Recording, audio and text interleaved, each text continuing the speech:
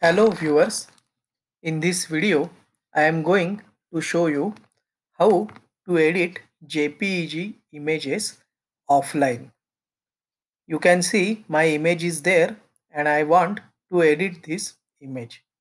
So here I will right click on this image and I will click on this open with option.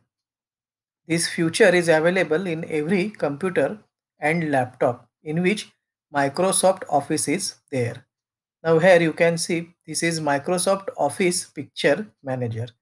So I have clicked open with and now I will select Microsoft Office Picture Manager.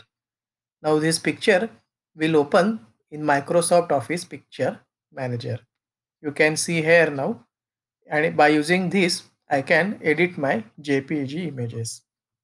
Here autocorrect option is there. You can see I will just click on this autocorrect and it is correcting my picture. If I don't want, I can undo also. So you can see autocorrect and undo. There is difference in my image. Now if I click on this edit picture option, then here at right side different editing option are available. Suppose I want to crop this image, then here I can use this crop option. Now you can see cropping square is there. If I want this much image only, then I can crop the image according to my selection. So this is how I have selected, and I will now click on just OK. Now you can see my image has been cropped. If I want to save this cropped image, I will click on file. I will click on save as and I will select appropriate location. Suppose I want to save it in pictures, so I will click on save. Suppose I don't want this picture, then I can go here and I will click on undo. Then I will get my original image as it is.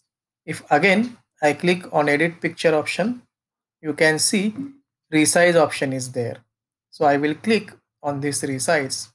Then here this is default original size, and if I click on this predefined width, you can see my current size is 1020 into 768.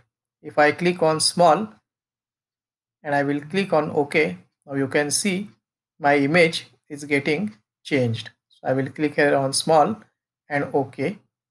Again, if I click on email large, OK, you can see image is getting changed. If I click on web small, you can see there is difference in size of my image. So this is how we can make changes in the original size of our image. If we want original size, we will just click here on this document large and we will click on OK. So you can see original size is also there. If again I click on edit option, then color changes are there. You can see my image is getting changed.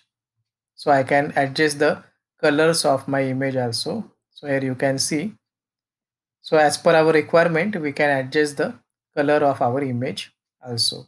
Then saturation can also be adjusted. If we don't want these changes, we will simply click on this undo option so that we will get our original image. If again I click on this edit picture, here you can see compress picture option is there. Now I can compress for documents, web pages and email. You can see if I click on document, here size is 671 KB. If I click on email, then compress size is 8.75. If I click on web pages, you can see size is getting changed. So this is how we can use our Microsoft Office Picture Manager to edit our images. Thank you.